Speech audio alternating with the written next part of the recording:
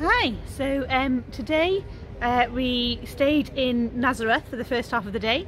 We went to the Basilica in Nazareth, which is beautiful. I found it quite hard because there's a huge number of images of Mary basically, which you'd expect in Nazareth, but it's very, very Catholic. And then just behind that we went to the Church of Joseph, and it was all dedicated to Joseph, so it was nice to be sort of reminded of that story and where Jesus was growing up. But it was not my normal worship style. I think that's the fair way of saying it.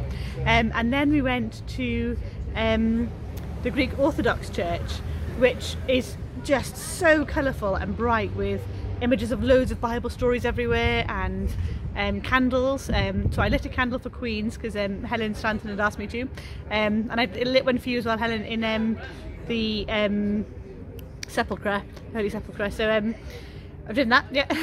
And I liked it was lovely in there actually. It was a really worshipful sort of place, and it was nice seeing some of the Orthodox priests also being there and using the space as I would my normal Methodist church.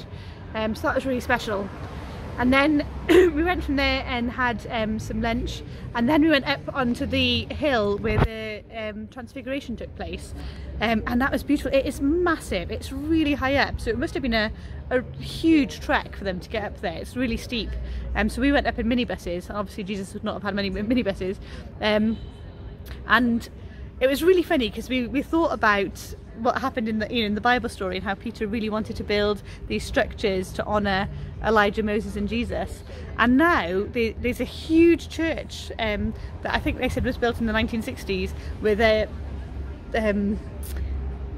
main chapel that celebrates Jesus, and then a side chapel for Elijah and a side chapel for Moses, and it's on land where the Crusaders I think had built chapels and structures.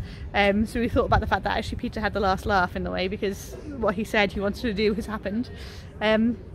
It was beautiful. You could see all across Israel, and on one of the on either side of the church there's some platforms, and on one side was a Pentecostal group, I think from Nigeria, and they were praying out loud and praying for the kingdom to come, praying for unity, praying for peace.